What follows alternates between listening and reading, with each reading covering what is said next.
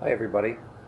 The middle section in my Reef Aquarium sump, where I'd like to have the Refugium, is only about 4 inches wide by 16 inches long. It doesn't give me a lot of room.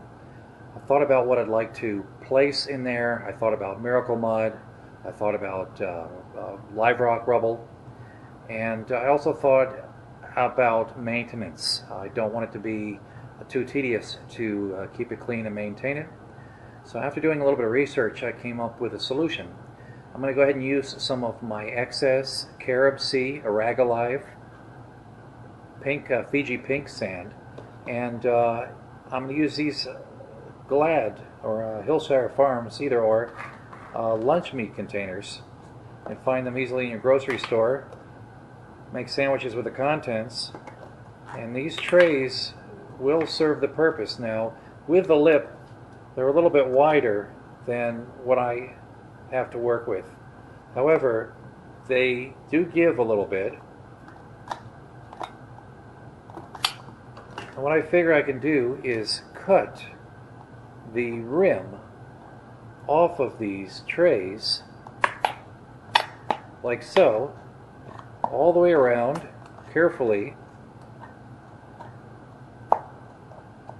around the bend,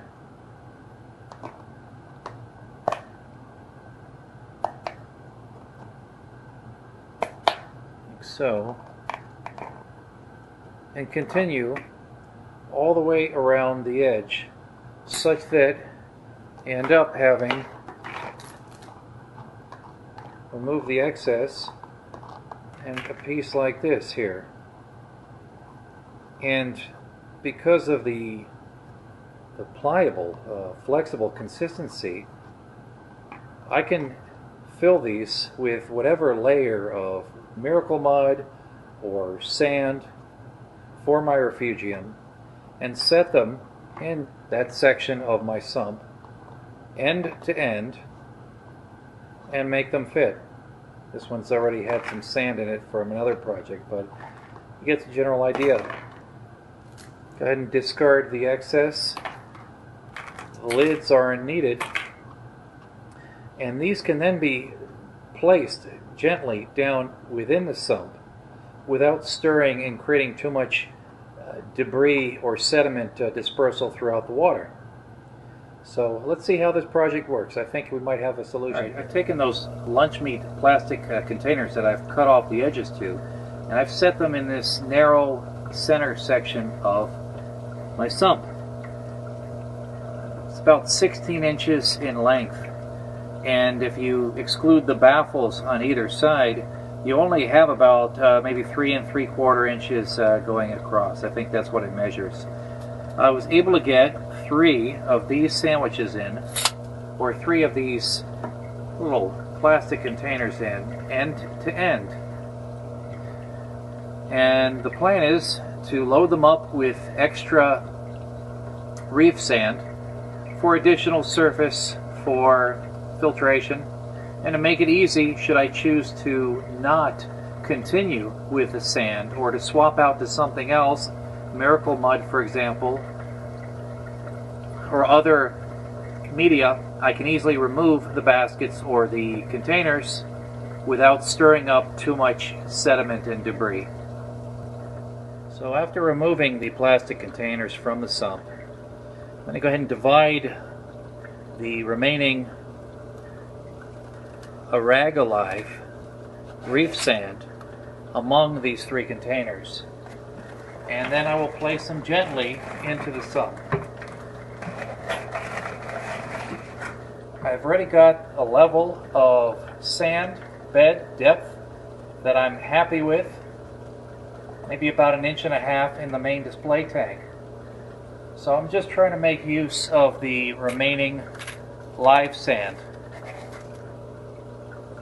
And I can always add it into the main display should I choose to do so.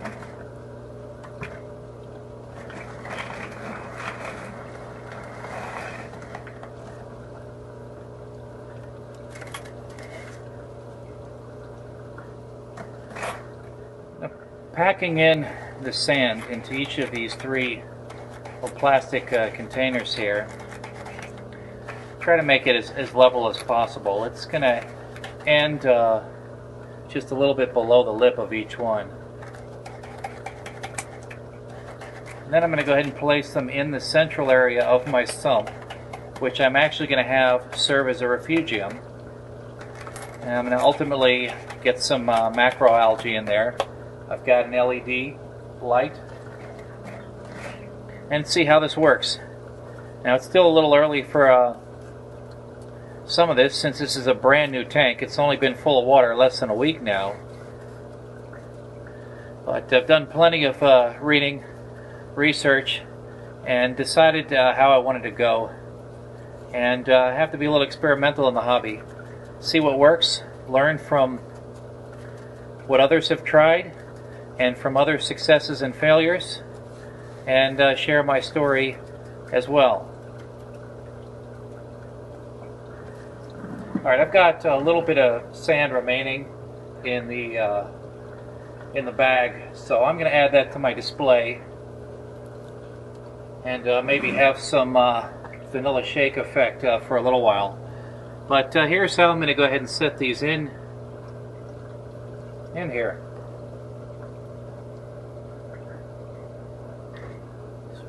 Very carefully, I'm going to allow it to fill up with water. It's not going to stir it up or disturb it too much, but then again, this is unrinsed sand. With the weight of the sand, the container sinks quite easily. I'm going to go and grab the next one.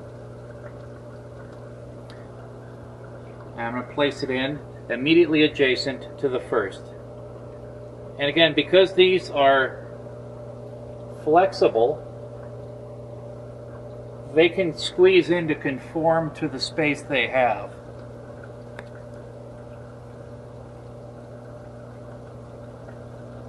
And here's the last of the three. Get it in that back section there. Kind of squish it in. Alright, make sure it's seated all the way down